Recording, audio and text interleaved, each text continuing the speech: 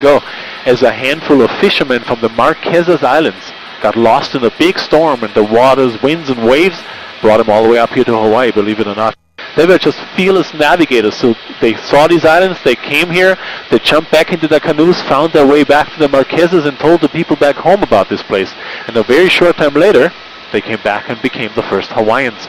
The people who live down in the valley nowadays, exactly the same lifestyle that they had so many years ago. Live off the land, hunt and fish, farm taro, live life in peace and quiet. The only difference, there's not as many people nowadays anymore. I used to have thousands of people in this valley. Nowadays there's just a handful left, maybe 20 or 30. Do they export any of the beef or anything off the island? Not at all. No, this is all just for the island use around here. Also the farming and all that is on a very small scale, and that's just what they need to live themselves, right? This island, as you can imagine, many times get cut off from the rest of the world with the winds and waves and all different kinds of situations, and they don't want to be, they don't want to rely on anybody else. Here's that community on the right-hand side, beautiful surf coming in. Then here on the left-hand side, you see the waterfalls. This is the lifeline of the people who live down here, because that's the drinking water. That's where they get it from, and that's what they use to irrigate their fields and everything. Let's do a couple of turns right here.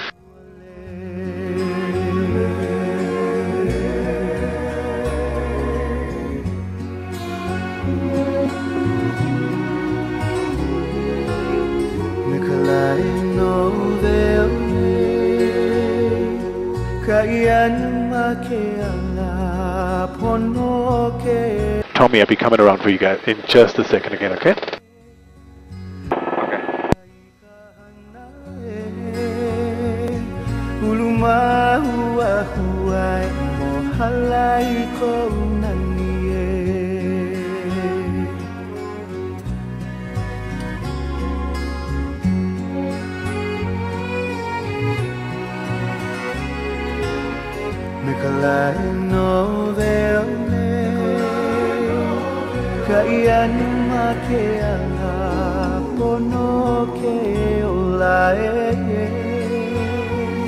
See the beautiful surf rolling in down the bay. Oh my God, what a day over here. Big waves too.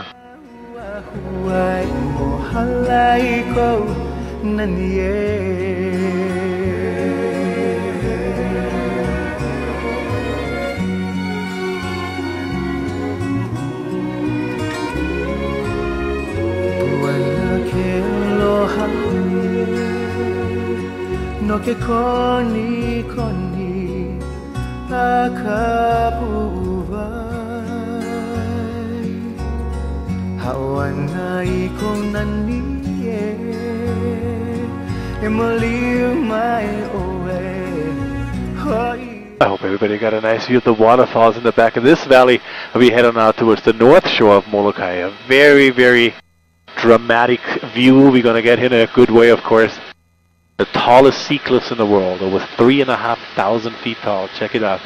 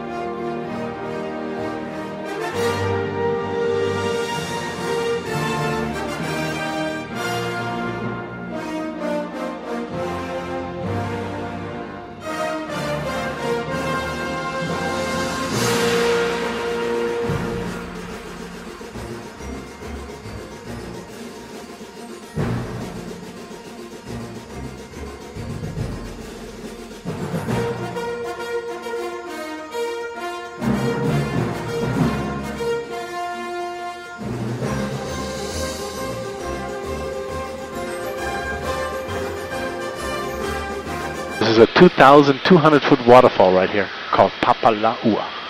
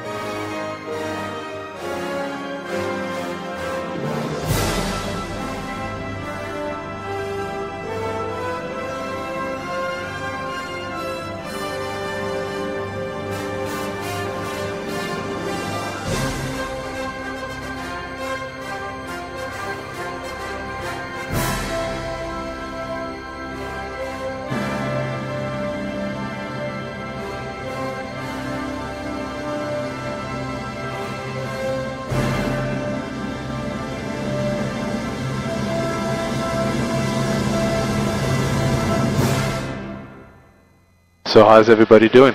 Are you guys enjoying the flight? Yep. Still good? Yep. Perfect. Really nice. I'm glad you're having a good time. That's all that counts for me. So what happened out here on the north shore of Molokai that created this incredible cliff was a big earthquake. About 200,000 years ago, half of this island just broke off into the ocean. And all that rain that happened afterwards created all the flat spots along the cliff, so this is all from landslides over the thousands of years. The shoreline you see here on the left-hand side used to be about 3 miles out on the right-hand side. Okay, this one's for Gabby.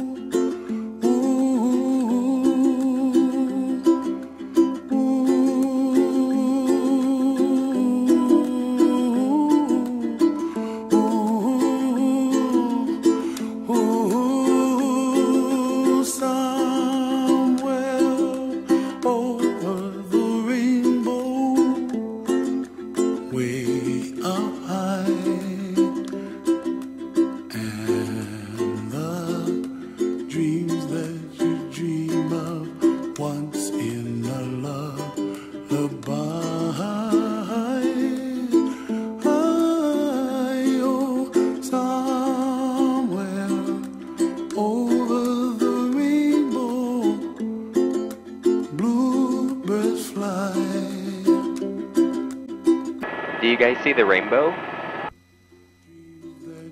Yep. The circle rainbow, see, goes all the way around. There's a double circle rainbow. What does that mean?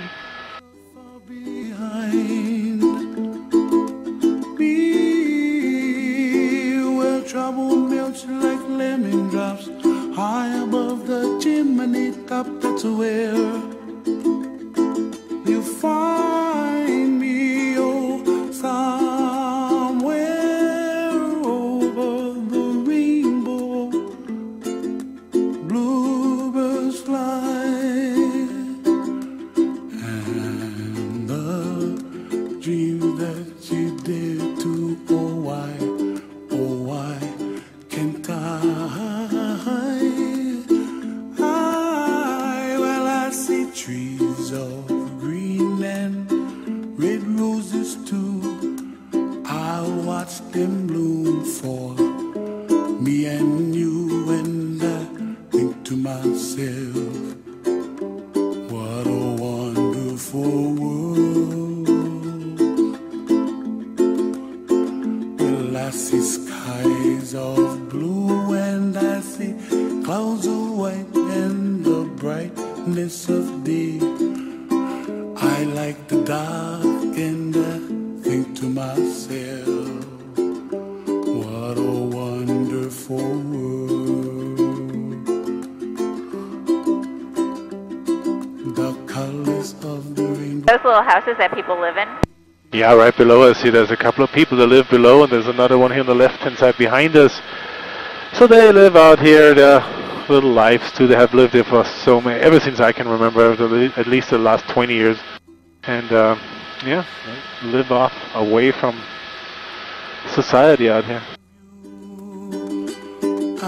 It looks all nice and easy, but I don't think it's always quite as beautiful. You know, we fly around here, have a rainbow and waterfalls and everything. But when the winter days come and the storms hit and the rain, the winds, and I think sometimes it can get pretty lonely out here. The only way to get here is a boat too. That already kind of cuts you off a little bit because the waves out on the North Shore in wintertime 30, 40, 50 feet tall. And you take a boat out there, then that's probably the last thing you do. High above the chimney top, that's where you find me, oh, somewhere